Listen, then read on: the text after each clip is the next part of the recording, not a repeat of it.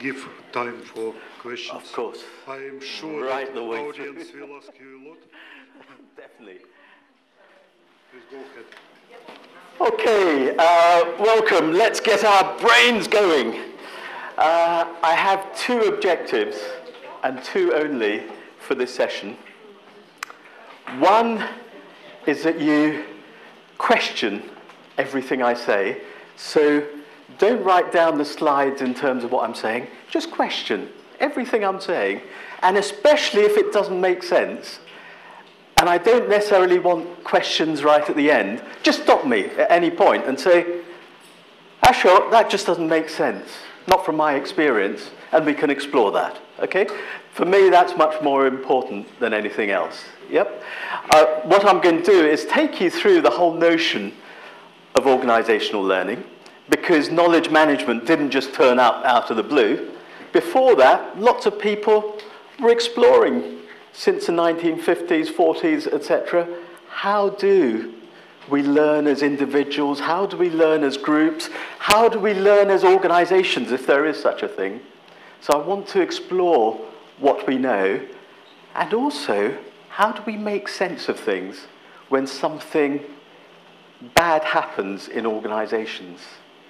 If you get the equivalent of Fukushima happening, how do you suddenly make sense of it? And you've got to make sense of it today or tomorrow. And what are the processes that go through in people's minds, etc.? So that's my first objective, question everything. The second objective, which is much, much more important, is to get you to coffee before time. Okay? So I think I've got 45 minutes. If I can end early, that's even better. Because also remember that this week isn't just about us presenters somehow imparting this amazing knowledge to you, etc. It's also about you making connections. Remember, there's a tremendous pool of knowledge within this room. And it's about you making those connections, because that's what's going to be fantastic when you leave here at the end of this week. It's those connections. So coffee is really important, and you really need to make most of that coffee time. Okay? So let's start off with individual learning. Can I ask the lovely people at the back, the South Korean gang, can one of you please help me? Can we have a big round of applause for the South Koreans, please? Can one of you please help me? How do you learn as an individual? How do you learn? Shall I point to someone? Okay. The gentleman in the yellow t-shirt, yep. Can you stand up and tell us, how do you tend to learn as an individual?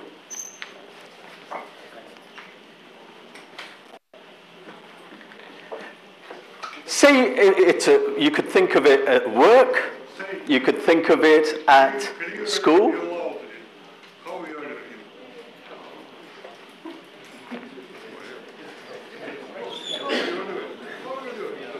How do you learn? So nothing. Someone teaching me. Someone teaches you, but do you just take whatever they say for granted? If you want to get a top score, let's say in an exam, how do you learn? Because often I find that when I'm taught lots of things, it's like throwing mud at a wall. Most of the mud falls down. How do you retain all that?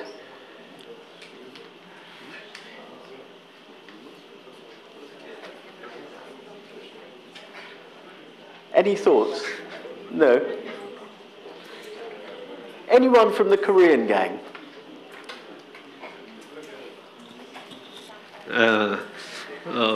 We have many training course in the HRDI, and in the site we have a mentor, several mentor.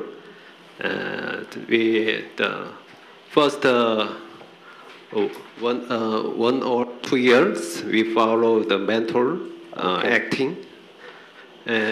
So someone who's much more experienced than you are, to almost sort of help you along that particular process, to learn from them, in a sense, yeah?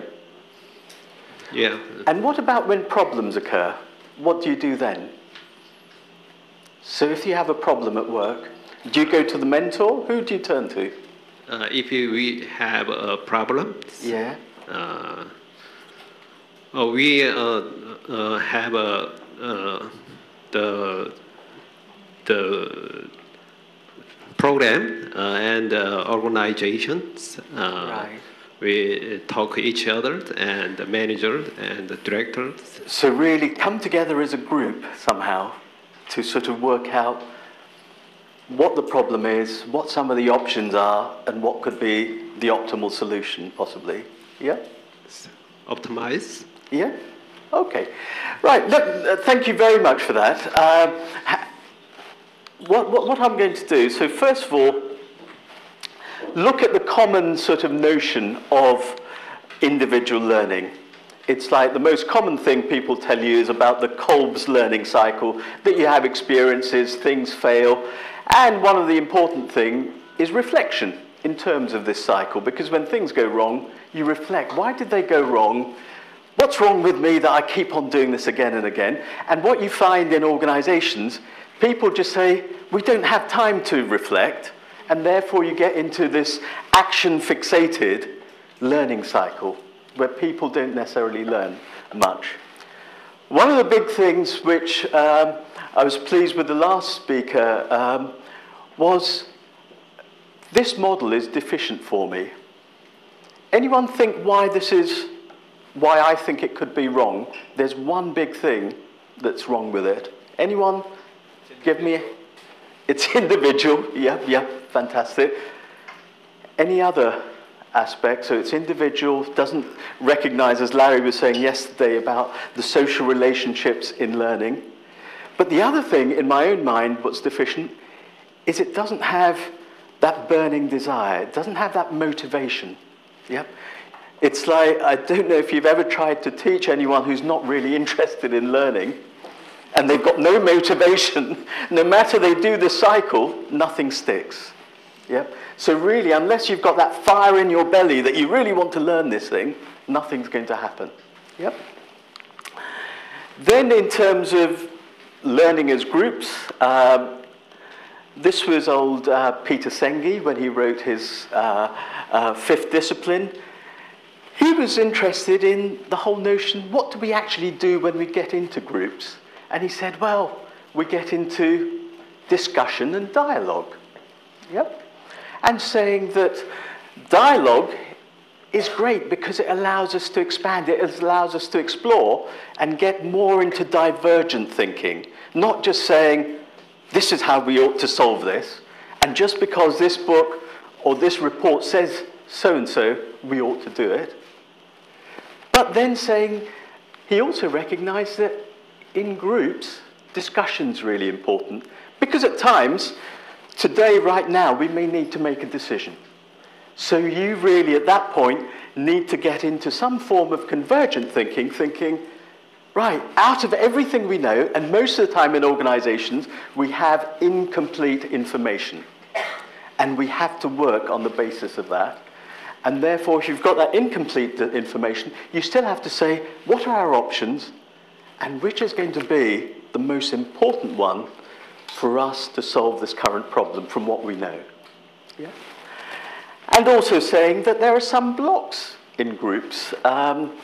You can get defensive routines, and it's interesting, some of you may have read, I think it was Chris Argyris's article about why executives find it difficult to learn. And it's purely because of these defensive routines. They've been so good throughout their lives, doing so well, that suddenly, when new things turn up, they don't want to show that they're just as vulnerable as the rest of us. Yep. So they can develop these defensive routines, feeling threatened, or just hiding ignorance.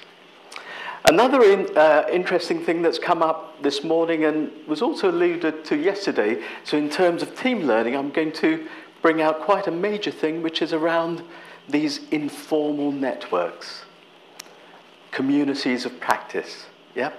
of saying it's not a formal thing. It's not like coming into round a table in an office saying, right, what's the agenda today and so on.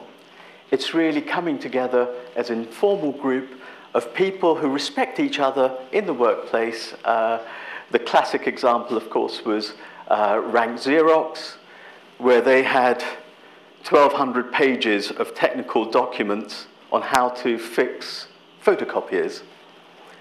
And if you and I read it, or anyone read it, no one can actually fix a photocopier using that. However, what they found was that when they got together at lunchtimes and in their informal groups and things, I'd say to Larry, oh, Larry, I've got this problem with this copy. I've been shaking my head for 2 days, just don't understand what's going wrong. And he might say to me, Ashok, you know what? I had exactly the same about 2 years ago. And what you're talking about, the posing problem, isn't the real problem. You ought to be looking at this, this, this, and this. Yeah? Which then sort of helps you and everyone else make sense of what's going around. And it developed, and one of the important things Larry was quite conscious of bringing out yesterday was about stories and storytelling. It's really saying that the glue in those communities of practice are those stories. Because those stories are about individual people.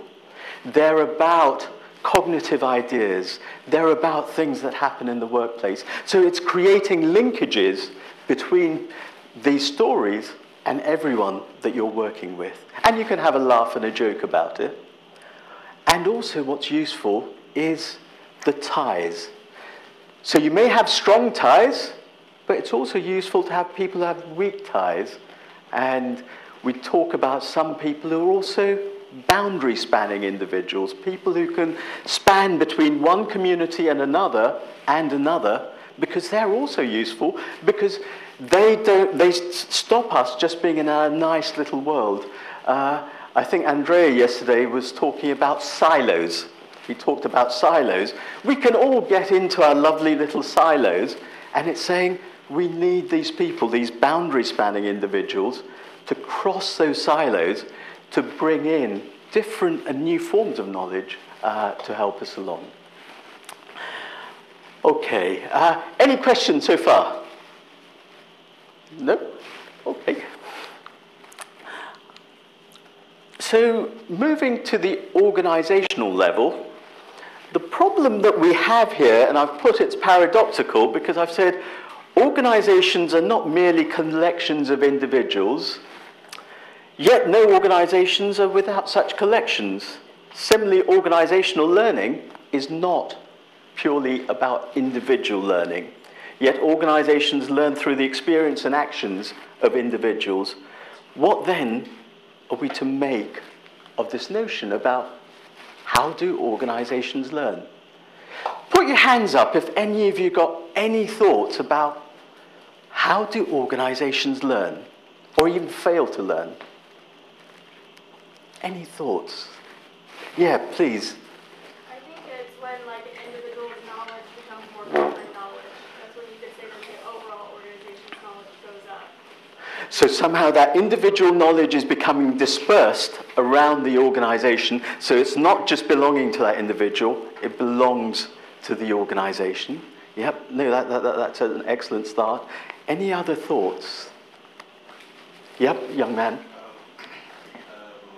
Management decisions and management rules and regulations is a form of, goes down, and then sometimes it becomes the culture of the organization to just do things in that way because the management has said this is how I want things to be done.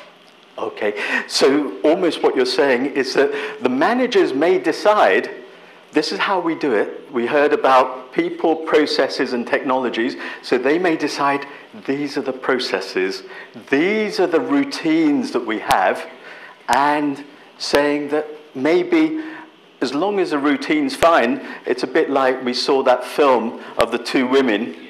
They had a routine to sort of do the chocolates, but it got faster and faster, and they were thinking, how do we keep doing that? It's not working. Okay. everybody. So how do organizations learn when things don't happen correctly? Yep, come on through. Analyze our experience. We may just do the post-action assessment or something like that. Just analyze what we did, what we could have done better, Okay. and maybe do some retrospective assessment even, and like that lessons learned exactly. Yeah. So it's almost like often at the end of a project, people say, let's have a project review. What went right? What went wrong? What are the lessons learned? Yeah. However, I know from years of working in the construction industry, you had the same construction companies making the same mistakes again and again. They had fantastic reports saying, oh, we've learned so many lessons. And then you go to a project a year later, and they're making the same mistakes. Did you have some thoughts? This is their culture, I believe. Culture, okay. This has become their organizational culture, making the same mistake again. Okay, so no, hold on to that for a second. Tell me what cultures, we just had a talk about culture. What type of culture do you think would be good for learning, and what type of culture would be bad for learning? For that particular organization, you mean, or? Yeah, for any organization. So we just had a talk all about culture and about knowledge sharing and so on, and I'm interested in learning. I'm interested in that we, as a nuclear power plant, are learning continuously, let's say. Let's say my vision is that we want to be this learning organization, and as a nuclear power plant, I want us to be the top learning organization in the world. What is it about culture you would say that would help me, if I was the director of that plant, improve the learning? Well, first is second, I guess, is sharing, and first is to accept that you cannot know everything and you can make mistakes. This is the first thing that you have to accept. That you can't know everything. Yes. Yeah. Okay. If you pass it over to this young man. Yeah. Not acting as a director. When Okay. Not acting as a director. Yeah. The guy who's making the same mistake. So it's not top down. Exactly. You are a director. You ignore Sure. him. So Yeah. it's not important what he tells you. This Okay. is the first mistake. When you get in a room and say, let's try to find the problem. Okay. Just go back to this cultural thing.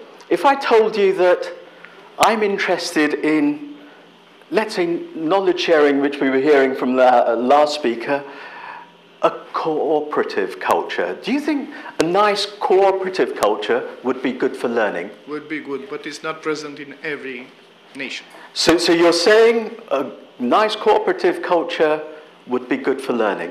Okay. Can I ask you, why do you think a cooperative culture could be bad for learning? Oh. Could you help me? Why do you think cooperative cultures could be bad for learning? It's a difficult question. But maybe we have to improve not only cooperative culture, but the culture of each unit. Okay. And the culture of communication between units. Right. And between top level and the middle level and the ordinary people. So at the different levels, you're saying, Yes, different need to levels. explore the culture. Yes. What I'm really trying to get at is that often a lot of people, when they look at culture and learning, they think, oh, cooperative culture, fantastic, improved knowledge sharing, etc. The downside of it is a cooperative culture, everyone is a yes person, can become a yes person. Everyone can be, oh, we're all lovey-dovey, we're all cooperative, we all love each other, we're fantastic as an organization, and no one's really questioning what we're doing. Yeah? Everyone's just thinking, oh, but I have a nice relationship with you and you and you and you, but no one's thinking, can we do this better? Could we do it differently to what we've ever done it before? Yeah? Yes, maybe the confrontation not between the people, but the ideas. The ideas. Yes. Yeah. Okay. So we have to discuss more about the best solution. Okay. Yeah. Sure. Please do. Please. Yeah. Be grand. I'm just thinking because we talk about corporate culture. Yeah. And we have many global companies, even in the nuclear field, that sure. they might have some companies in different countries. Right. So, relationship between corporate culture yeah. and kind of prevailing national culture. You know that, I don't know, we are Latin yeah. Americans, normally things go bottom up and in right. a very scattered way. In some other cultures, things are very vertical, top down. That's so right. yeah.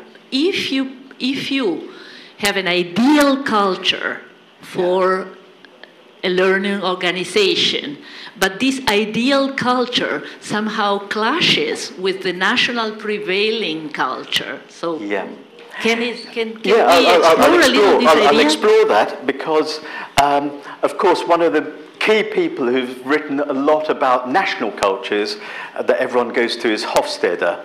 And what's nice is at London University, my colleague wrote a paper dismissing a lot of it, but let's explore some of the aspects. One simple aspect is to think of national culture, for example, even in Europe, between Northern Europe and Southern Europe, Northern Europe being more individual-oriented, Southern Europe being more family-oriented, yep, or group-oriented. And again, you could say similar things between Europe and Asia, for example, Europe being more individual-oriented, Japan, Southeast Asia more group, family-orientated. So, yeah. I saw in my organization many times some people want to help others correcting their mistakes. Yeah. And the first person who make the mistakes don't learn. The other person just correct, but sometimes don't teach them how to do because they hush and other problems. I saw them many times, and the first person keep going, doing the same mistakes many times. Right.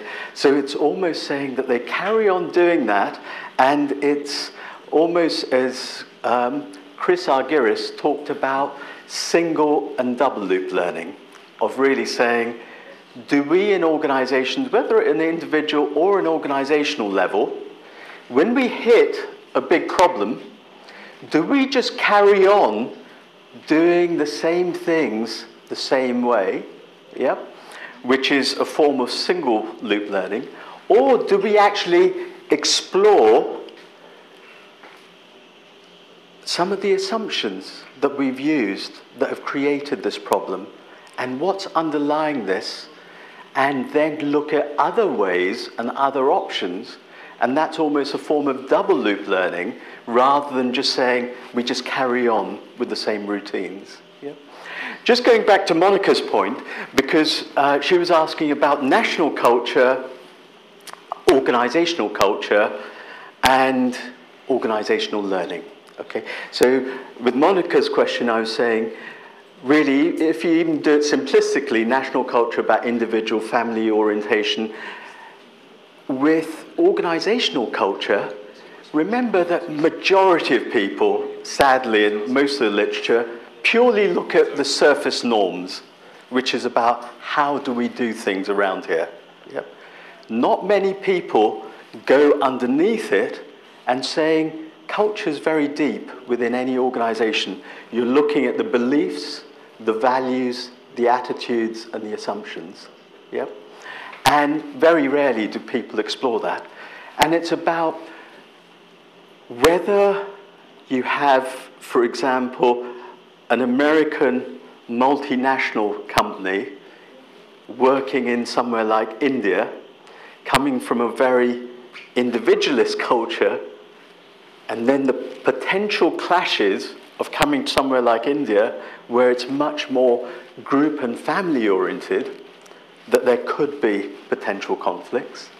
But it was interesting that over coffee this morning, you don't mind me sharing this, Larry, we were talking about Toyota and talking about the whole conveyor system at Toyota. And if you have any problems or questions, you type them in on a terminal and it comes up on a big screen. And within 30 seconds, maximum minute, people have already answered your question. Yep. So there is that level of sharing. However, Larry was sort of saying, you know what? They tried something very similar at Ford in America. Just didn't work because of the different culture. Yeah? So it's really important that one understands the context, but doesn't say that the solution is to change the culture. Because what I was pushing yesterday is changing the culture takes 5 years minimum, right? Even if you get rid of all the senior managers, you're not going to change the culture overnight. Yep. Okay, yep. Yeah, I'm curious about, because you have experience in different industries, now you're talking about Toyota, yeah. So could you share some impressions about the nuclear corporate culture? So what you feel that maybe the main threats related to safety, like what happened when when an individual makes a mistake or is held accountable? Is it comparable to other industries? Because we listen that all around everybody says no, so everybody should be brave and willing to engage risks, and you learn by failing. Yeah. I think this learning by failing is not really here in the... Well, safety is utmost, really, in the nuclear industry. However, having said that, I would say that it's really important in the nuclear industry not to isolate yourself. Yep.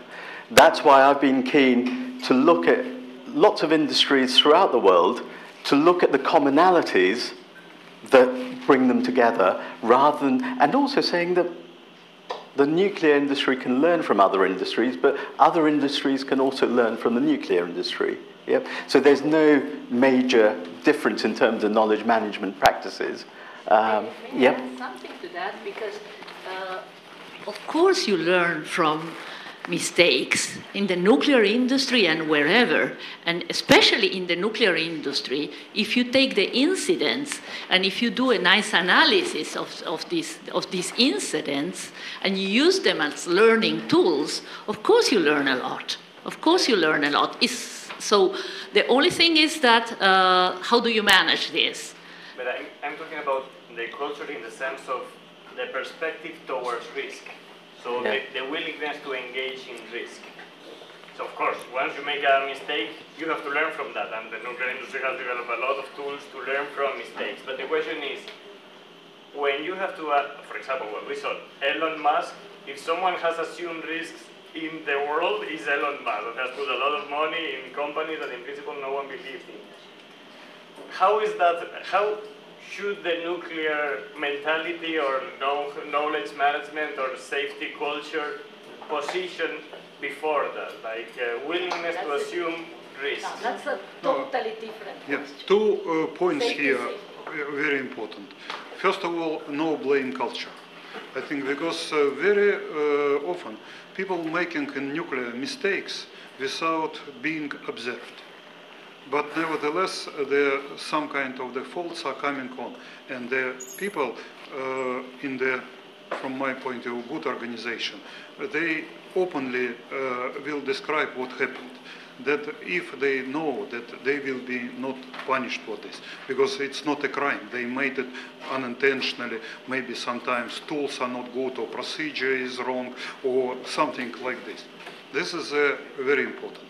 From other point regarding the risk, All people working at nuclear facilities should understand on which type of facility they work. And we are coming to the safety culture.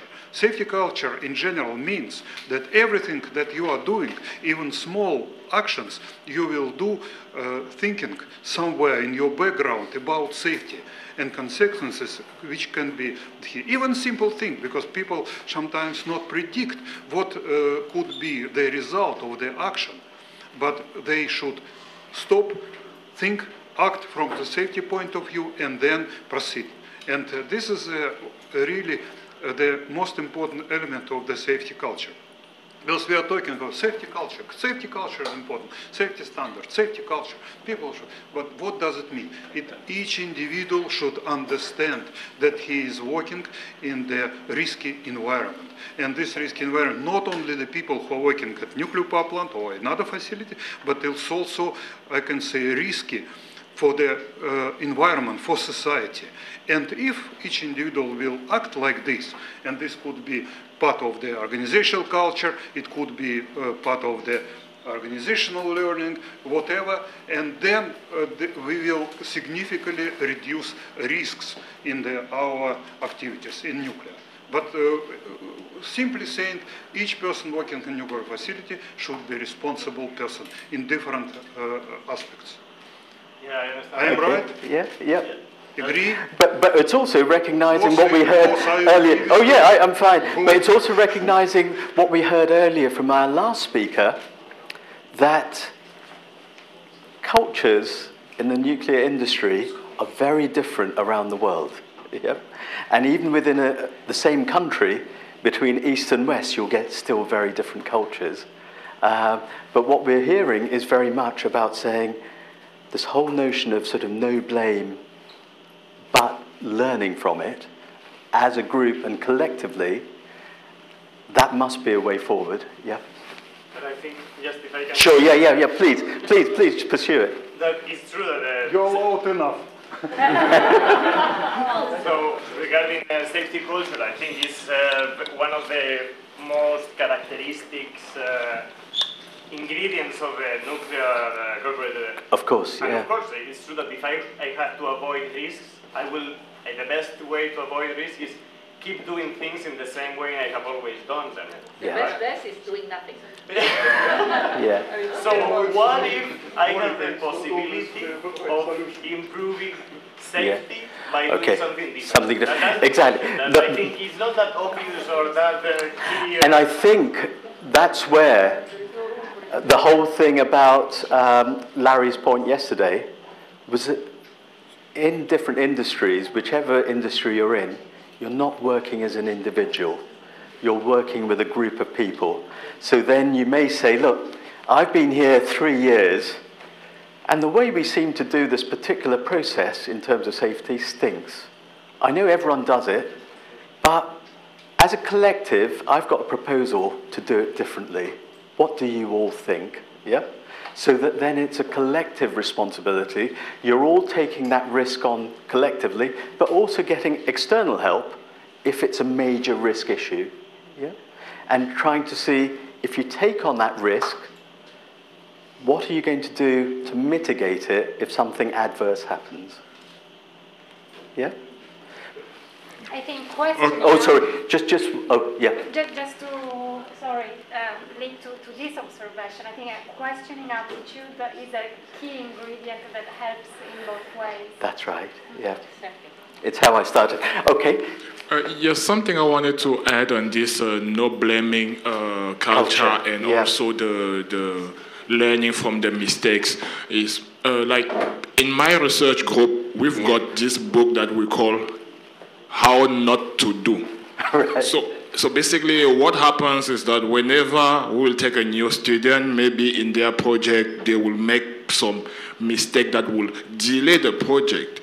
At the end, when they are graduating, we will document what they did wrong. Right. So that when we take any new student, that book keeps on getting bigger and bigger. When we take a new student, this is how not to do. So basically, no matter which ideas you are having on how to tackle your problem, please don't go this way, because this way leads to failure, basically. A lot of organizations have done exactly that. They call it error harvesting, yeah? Where they're sort of saying, oh, errors and mistakes are good, but how do we all learn from it in some way or another? And so many organizations have used different techniques, but to do exactly what you're saying. Yes. I have a little problem with the error harvesting in the sense that probably how not to do is peculiar to a specific situation. Context. And for other situation, that way may be the best way for them. So when you harvest error and you kind of scare students away from doing things in that particular way, probably it might not help all the students. I think that's my take on Maria Elena just said about having that questioning insight. So no matter, you may find written down, this is the mistakes we've done, but you have to say, does it apply to this current situation today? Yeah? So you have to ask yourself, you can't just take it verbatim. That's why I often worry that a lot of things in knowledge management are very prescriptive. People say, do this, do that, do the other. And I'd say, one thing at least from me, take away from this whole week, question whatever you're doing. Yeah? Can I ask a question? How many slides you... Oh, I've got, the slides don't matter. The slides, I've got tons over there, but maybe I'll have one more and then I'll do a few slides and you can tell it. Okay. 5 more minutes. Okay, let's... Thank you, Doug. Okay, well, question is more important. Okay, thank you. Before I ask my question, I would like to actually do a sort of flashback to your question on factors that actually hinders collaborative learning. Sure, yeah. We shouldn't lose fact of the sight that we have a sort of individual learning patterns. Sure. We have fast learners. We have slow learners. Yeah. And this tend to actually be a sort of disincentive to collaborative learning experience. Sure. And that's my take on that. So we should actually look at the different individual learning patterns. We should factor it in our consideration. My question will be centered on actually your take on the best learning model, because personally I believe that the constructivist collaborative approach is a good model, even though it has some deficiencies as held by Jim Piaget and Lev Vygotsky, etc. et al. But what I'm saying is, when we have a sort of collaborative learning, we tend to share our knowledge and experiences, and we build on we find out that the learner himself is not just a receiver of knowledge, he's also a sort of constructor of knowledge, because he tends to also give back to the other members of the group. Yeah. So this is, I think, so I want to have your take on the best learning model or paradigm that you think is best for organizations. I'd say, for me, there isn't a particular one. It depends on that context. Context. Because in some organizations, a very competitive culture can also be really useful for high levels of learning. But in others, a highly cooperative could be. But you have to also, within cooperative cultures and cooperative structures almost, have to look at each one of them as different. Is this useful to almost sort of, going back to our last speaker, helping us meet some of those organizational objectives? Okay, I'm just going to spend 2 minutes quickly whizzing through a couple of slides just so that we talked about this single and double loop learning. Oh, this is a good one. I like this slide. This was from March. It's fantastic because it talks about success and failure. We were talking about error harvesting and so on. So really saying that what happens if you're highly successful? You tend to maintain the status quo. You think, oh, everything's fine, everything's great, we've got our safety standards, brilliant, we're doing really well, all our graphs are showing we're fantastic, gets you into risk aversion, maybe complacency, you're into exploitation. And that can lead to efficiencies and reliability, but it can also lead to failure. Yeah? However, failure itself can be fantastic for organizations, because then failure can help organizations look at exploration behaviors and exploratory learning, really. Saying that from these mistakes, we're going to look at why did we make these mistakes, going into error harvesting that I was mentioning, experimenting, and that in itself leads to innovation, greater resilience, and potential success in the future. I'm going to, okay, I'll just do this one last one, and then I'll forget about all the slides. You can see them online, etc. Sense making. It's really useful, the whole notion. We've heard that the nuclear industry, highly complex, safety is an issue, there could be uncertainty, certain things could be unintelligible in terms of environmental changes, etc. How do we make sense when something wrong or bad happens? We have various stories. We have our mental models, but our mental models are from what's happened in the past, when we try and make sense of new situations. There's a situational awareness, where we're really trying to look at what's happened in the past, trying to say, what's it mean currently, especially if you're in a crisis situation, and that will help us develop future actions. Anyway, I wanted to leave you with that, because there were two other aspects I was going to cover. One is about dynamic capabilities. Yesterday we heard about competencies, KSAs as the HR gang call it, knowledge, skills and attitudes.